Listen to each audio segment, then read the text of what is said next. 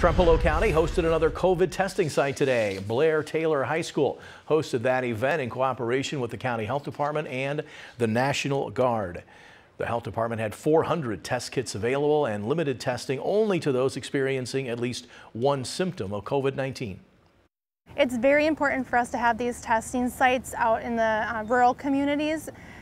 For expecting somebody to drive to La Crosse or Eau Claire for a test is going to be a big expectation of those people. And so it's important to have this accessible to everybody in the county. And that testing site remains open for about another hour until 7 p.m. again at the Blair Taylor School.